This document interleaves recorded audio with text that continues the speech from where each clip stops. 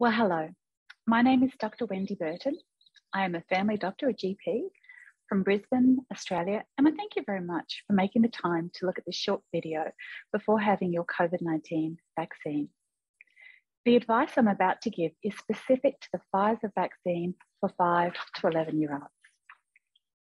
As of the 9th of December 2021, more than 5 million children aged 5 to 11 had received at least one dose of this vaccine in the United States, and more than 2 million had had 2 doses.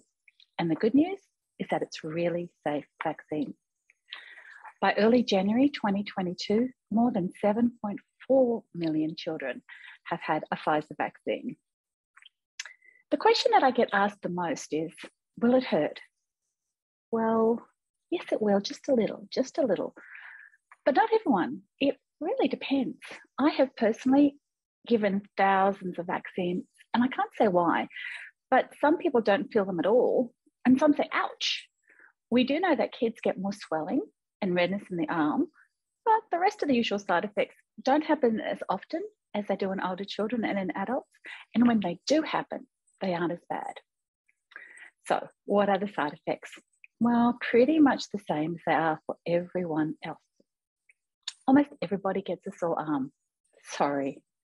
You may feel tired or have a headache. Swelling or redness where the needle went in is also common, and your muscles might hurt a little bit. Fever and chills can happen, and less commonly, some get an upset tummy or swelling under the armpit, but these last two aren't common. Most kids will be fine, but you might want to put an ice pack on your arm, take some Panadol, or have a lie down. Ask mum and or dad. I'm sure they will be able to help. Teenagers, especially boys, sometimes get pain in their chest, a racing heart, or feel a little short of breath.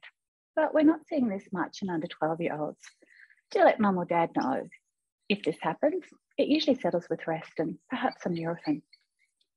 We're still not sure just how long the protection from this vaccine will last, or if you'll need to have 2 or 3 doses, or even regular boosters, especially as there are new versions of the COVID-19 virus coming out.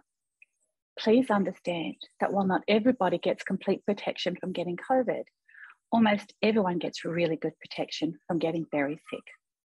The first dose starts your protection, but the best protection is from about 7 days after your second vaccine. We're not sure yet how long the protection will last, but our scientists are watching, doing some very fancy math, and they will let us know what to do next. So thank you. I hope it goes really well. Thank you so much for being part of our solution.